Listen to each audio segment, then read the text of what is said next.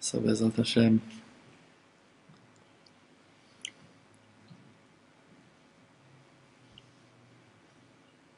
like we said before,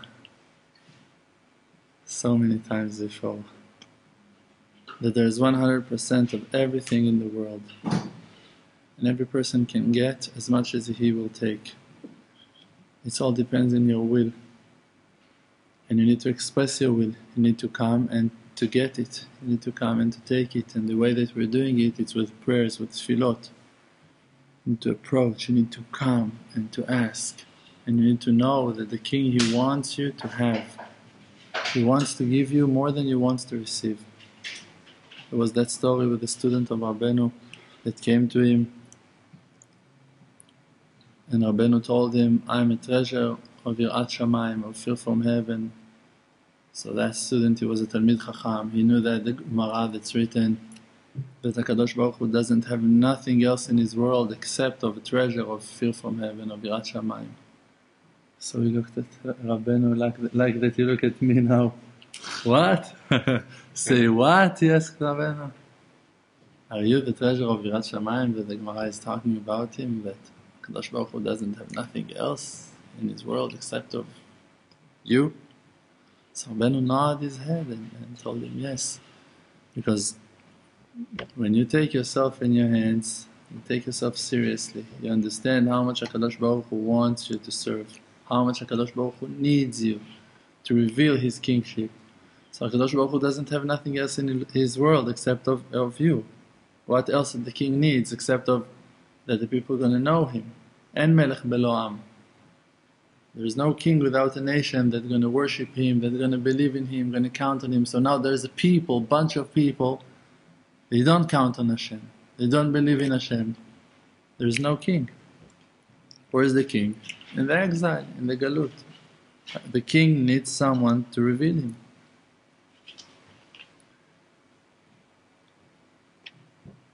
If there was a person like Moshe Rabbeinu in every generation, there would be no decrees like in the generation of Moshe Rabbeinu. Almost nothing happened in the generation of Moshe.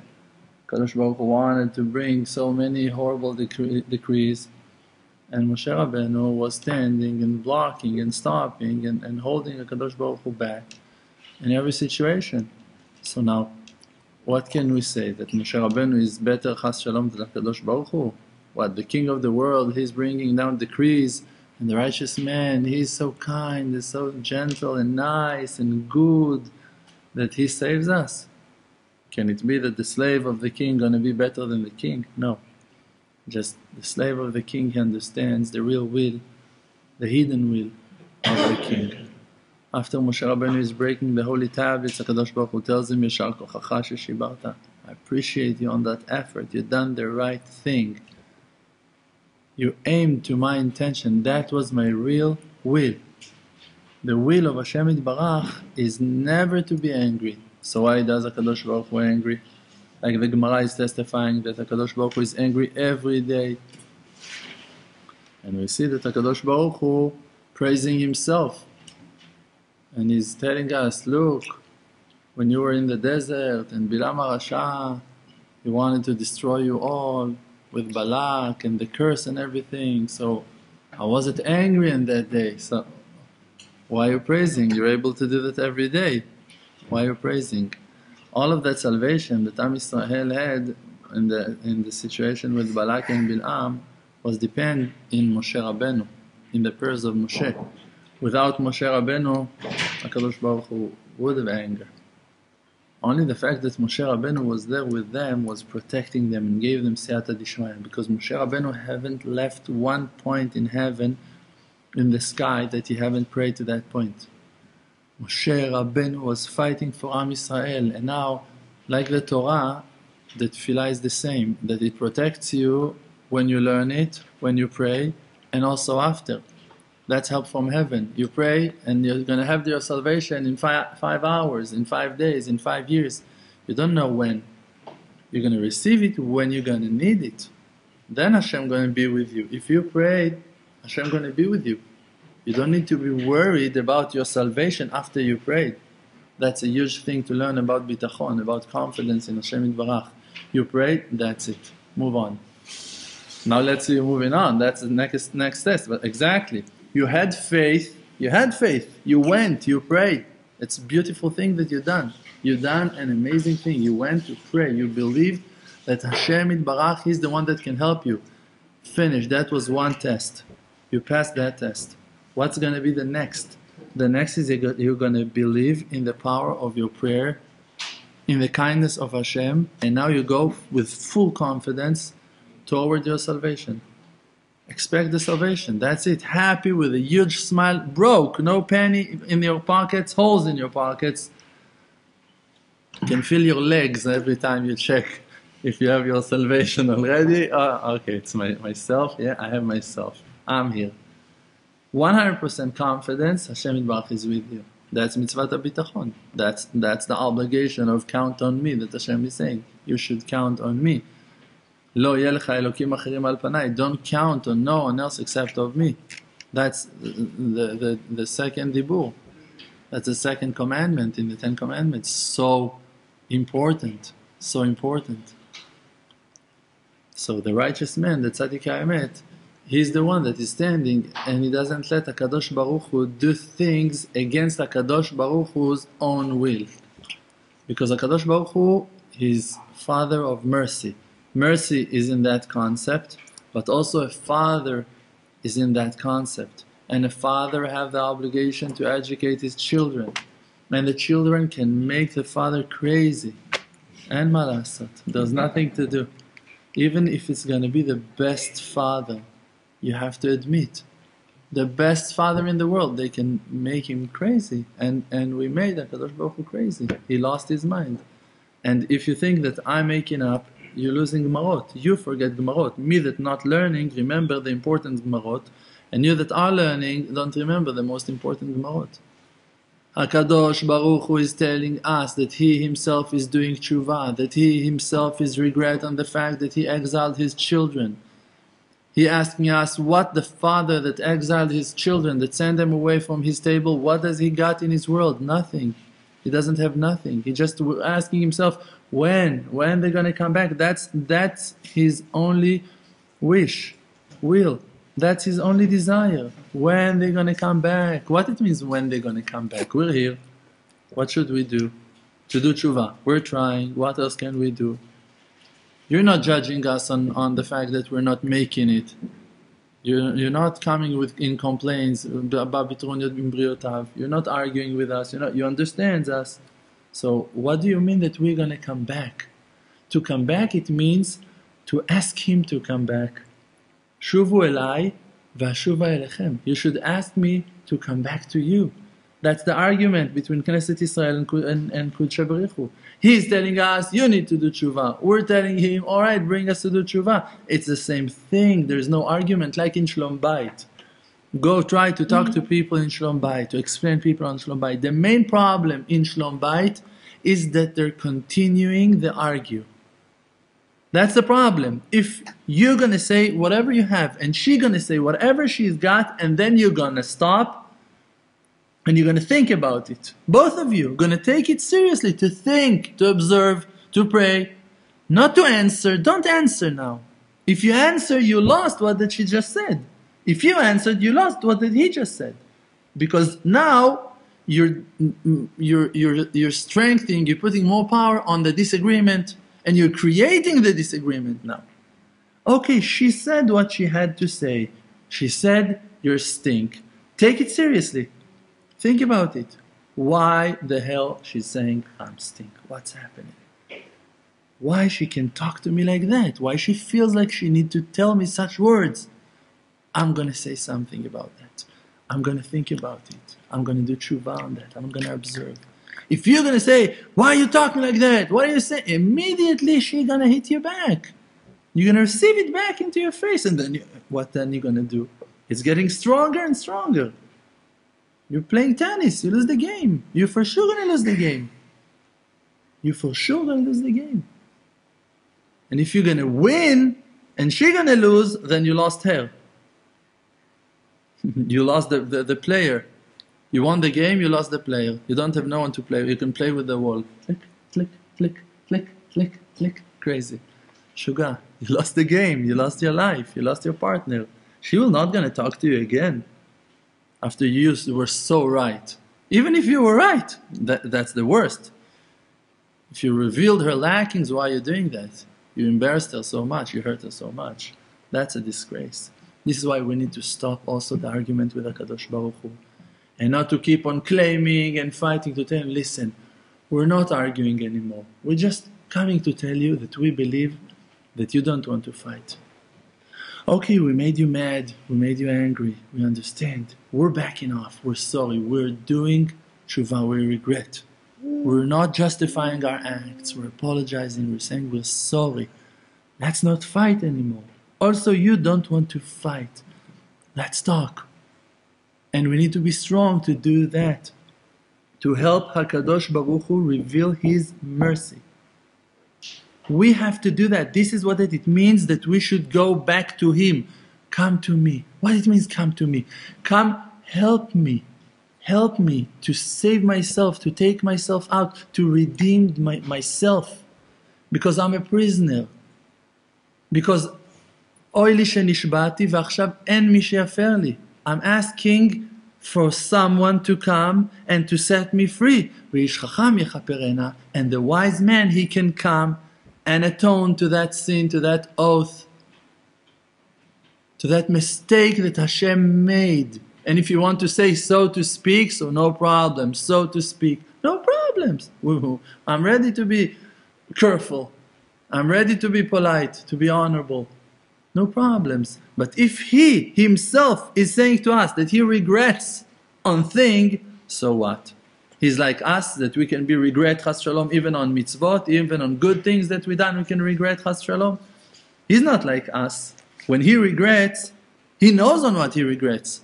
And if the Gemara is telling us that Hashem regrets, so it means that He's got something to regret on. No, or else you're going to make Him look not good. Not me. I'm just saying the Gemara. The Gemara is saying that HaKadosh Baruch Hu regret on the fact that He was mema'etet halevana, that He made the moon smaller. Means that He took away the faith from Am Yisrael. So, He made something wrong if He regrets, so to speak. No problem, so to speak. I don't have a problem with that.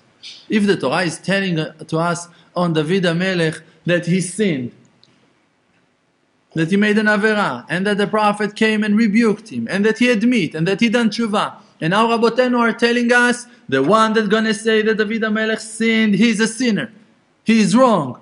What should we do? The Torah is telling us that he sinned. Rabotenu are telling us, you need to be careful with the honor of David HaMelech. The Torah allowed to rebuke him, you're not allowed to rebuke him. You don't talk and go and talk about David HaMelech. Understand that you don't have no understanding about David HaMelech. Something was wrong over there. For sure the Torah is not just making up stories to hurt someone's feelings. Something was wrong, but don't take it in pshat, simple as it's written. You should know David HaMelech is great. Okay, let's do the same on the King of the world.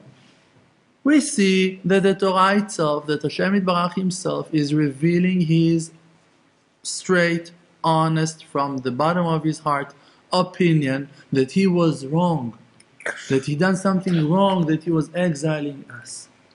That one moment of anger brought Him to that situation that He gonna deport, excommunicated all of Am Yisrael from their land. Gonna kick us out from Eretz Israel. And now He regrets on that. So now if we want to come back to Him, it doesn't mean to make aliyah, it doesn't mean to do tshuva, it doesn't mean to learn Torah, it doesn't mean to guard the eyes, it doesn't mean none of those things, because none of those things depends in us. You're not able, you're not able to make aliyah if Hashem will not going to help you completing your aliyah. You're not able to guard your eyes if Hashem will not going to let you. You cannot learn Torah and cannot pray with right intention if Hashem will not going to supply to you whatever you need. So what you need Hashem to come back. So we need to come back, but He needs to come back. Yes. It's the same thing. When you come back, you're bringing Him with you. How you come back? You come back to that understanding that He is the one that loves you. And you're going to stand and you're going to argue with Him on that like Moshe Rabbeinu. Like the huge righteous people in every generation, you're going to stand, you're going to stuck your legs in the land and you're not going to move one step back from that. And you're going to fight with Him on that. To tell Him it's not your will. It's not that I'm not accepting your judgments. I am. Whatever you want, do. Do whatever. Who cares? Who minds? If we're here to serve, who cares about decrees? What do you want to take that we have? It all belongs to you. What? We should be afraid of you all day long? That's your will. That everyone going to be afraid to have cancer, that everyone going to be afraid to Chas Shalom that their wife going to divorce them or that their husband going to cheat them, that everyone going to be afraid that maybe their children going to lose religion, going to fall from the way, that everyone going to afraid Chas Shalom that they're going to lose the money, that the bank's going to cheat them, that the IRS going to come after them, that the police going to stop. That's how Hashem wants. Are we stupid or what? What do you think that Hashem is like that? It's not Hashem. That's the judgments. Those are the judgments. Those are the dinim. Sometimes din akashya, sometimes din arafya, sometimes it's easy judgments. Oh, you find yourself in a situation. Sometimes it's hard judgments. A person can find himself in the hospital without a hand, without a leg. All right, but it's always judgments. And the Zohar Kadosh is telling us that those judgments are in the aspect, so to speak, with all due respect, is the Yetzer Hara of HaKadosh Baruch Hu. He's got judgments. But it's not Him, but He's also a father. And the children can make you crazy when you're the best father in the world. And you can lose your mind. And He lost His mind in a certain way. Because in that way, it's written that Kaas becheksilim yanuach, that anger is a stupid thing to do. And on HaKadosh Baruch Hu, it's written that He's angry every day.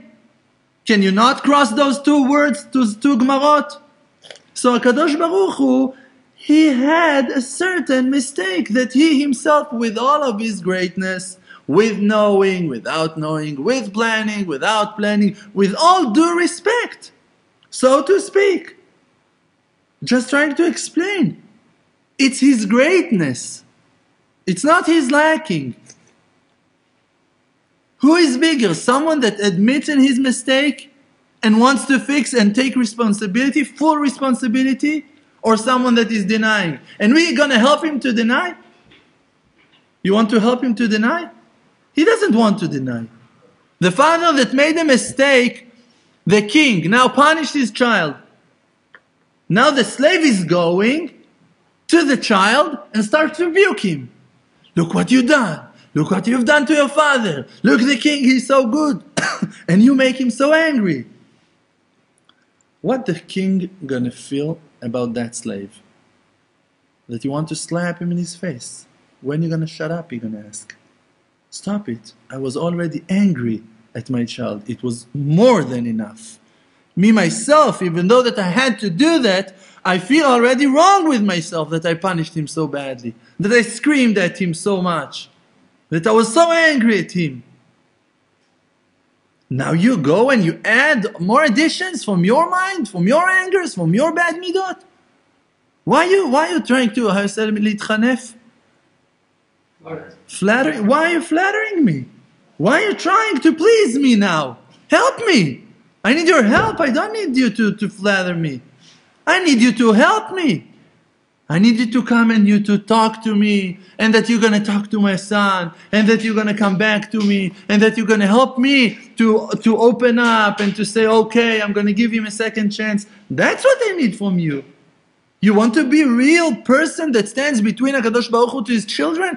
Be a man of peace. Make peace. To make real peace, you need to have two. You cannot only have us, no, we're going to do tshuva. No.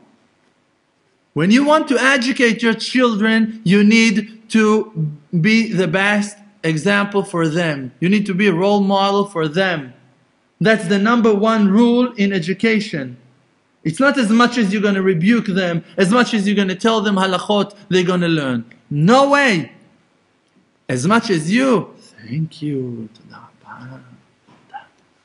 as much as you going to behave nice and polite and kind, that's going to be the proof. That's going to be the evidence.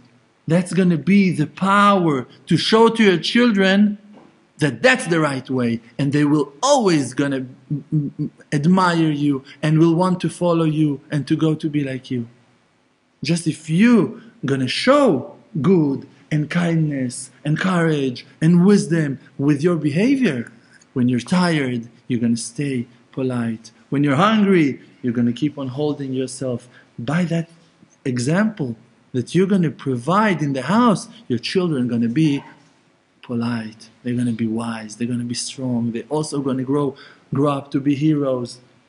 Like that I heard from my friend Moshe, that he told me that the best thing that he received from his parents was to see how much they loved each other.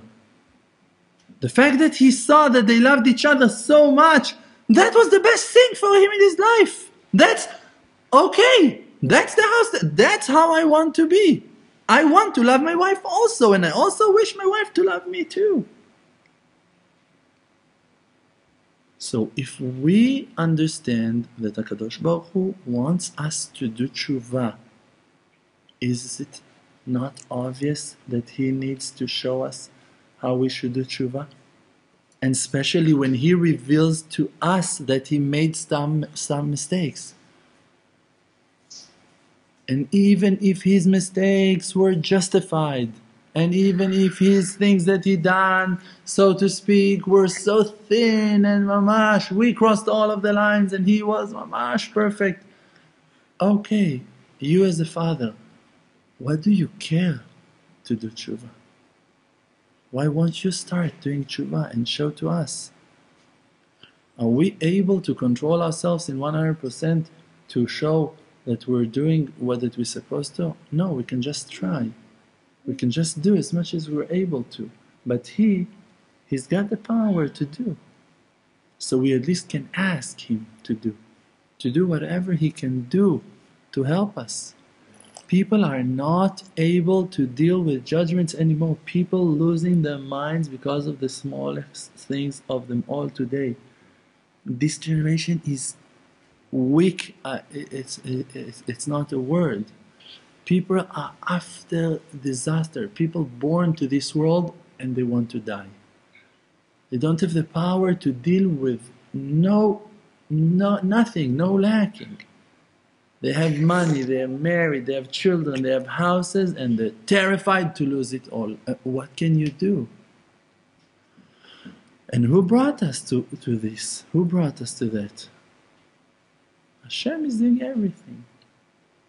Now you want to stop and to say avonotenu, our sins, our crimes. Are you able to do tshuva? Okay, let's fix. We're not able. Now you failed. Now you screwed up 100%. You failed. Okay. What does Hashem want from me now after I failed? It's obvious. Hashem wants me to stand up back on my legs and to do tshuva as much as I'm able and to start over, to start again. So how can I start again if I don't have hope? Someone needs to give me hope. So we need to stand and we need to fight with Hashem Yitbarach, not on ourselves, on Am Yisrael.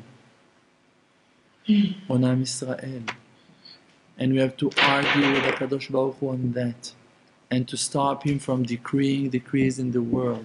And Rabbi Nachman in Breslev is walking in front of us, and he opened that path for us, and he said, how can we do that to let HaKadosh Baruch Hu decree decrees in the world? To say horrible things, to make horrible things in the world. How can we let him do that? We have to hold him. We need to stop him. We need to call him and to tell him, come back. Don't do that. Talk to me. Turn to me. If you have a heart, you're going to do that. You already do that if you have a heart. If you receive the heart in this class, so you're going to do it now. This is what the righteous people are doing. They're going to the streets and they're screaming. They're going to the woods and they're screaming. They're closing themselves in Bet Knesset and they're screaming. I was once in a Bet Knesset. The Rabbi Mibiala was praying over there. Shachrit. He was about to they finished saying the Alenu Leshabeach. Everyone are praying. I'm just looking at him. That's my hobby. Always when there's righteous people, I don't do nothing. I'm just looking. I could sit and look on Rav Shalom Arush for hours, and I wouldn't move my eyes from him for a moment. Thank God. So when I saw him holding the Siddur to say Alem Shabach in the end of the Tefillah, finished. That's it. Last Kaddish, Alem Shabach.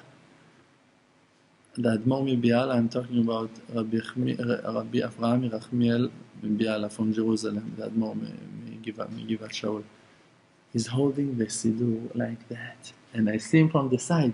He's screaming to HaKadosh Baruch Hu. No one can hear him. He just like that. He's holding the Siddur. And you see his face once in a while. He's screaming to HaKadosh Baruch Hu. He doesn't say Alem Shabach. He's screaming his guts, his heart, his brain, his veins, his being to HaKadosh Baruch Hu. What can you do? If there's someone, I told you that, I don't want to break you to pieces. If there are people in hospitals, how can you go camping? If there are people hungry, how can you eat? If people cannot sleep, how can you sleep so cozy? Okay, you have to sleep, alright, you have to eat, okay, but at least also give from your precious time to the rest of the world, to the people.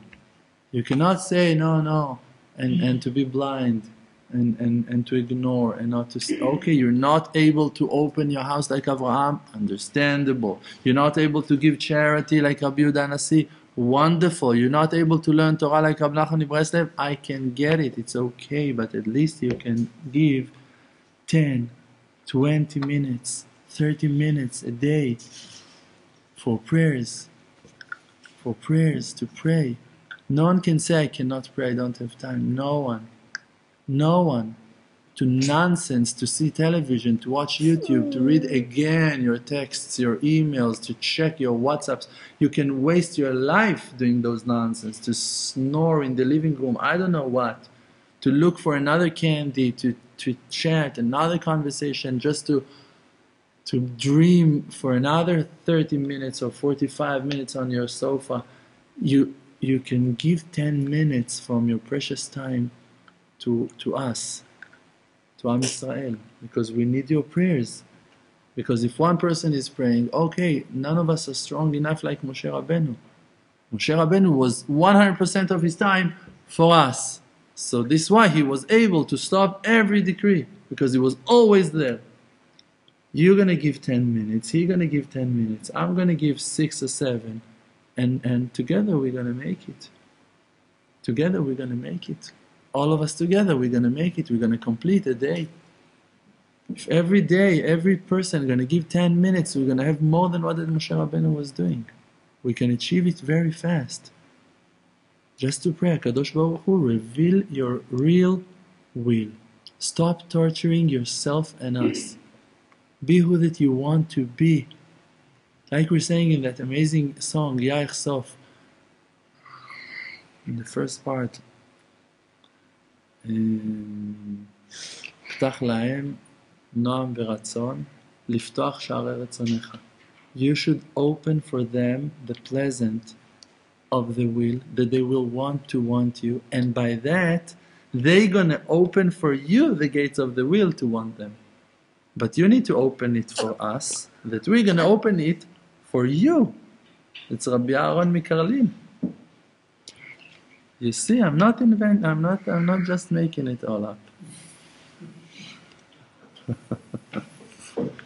Thank you guys. Ya'esof noam Shabbat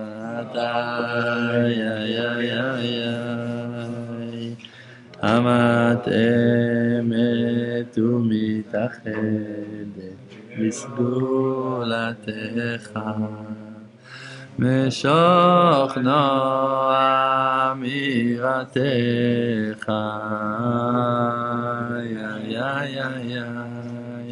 Le'amevakshei retzonecha Kashem b'kedushat Shabbat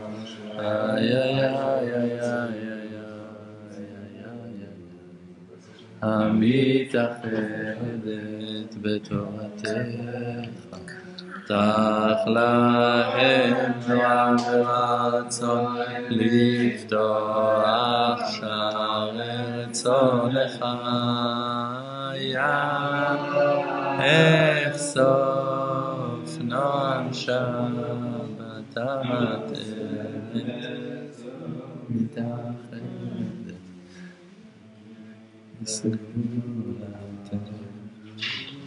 What it means when we're saying Yach Sof, that we're saying to Hashem Barach, Hashem, we're calling him in his name, Hashem, Sof, I'm yearning, I'm doing my part. That's what I'm doing. So now it's your turn. That's what we're saying. I am. So it's Nom Shabbat. Shabbat is nowadays, it doesn't know. In Shabbos it's happening naturally, you just want Hashem, it's not like you can stop it somehow, just, oh, thank you.